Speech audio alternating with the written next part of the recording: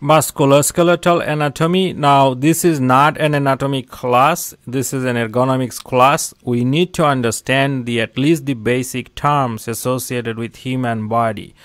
Otherwise, we won't be able to understand how a particular job can affect somebody's back or somebody's rotator cuff or somebody's cardio or tendon, muscle, nerves, things like that. So in this small anatomy definition series, I would say I will just explain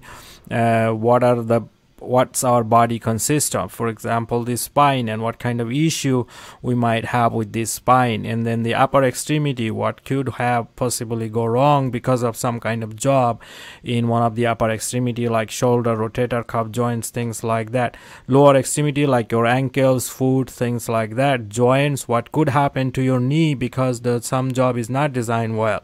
Now tendons, what could go wrong with the tendons? So, and then muscle, nerves, things like that. So basically we'll just give the definition, provide the definition for each of these and the ergonomics issue associated with these different body parts.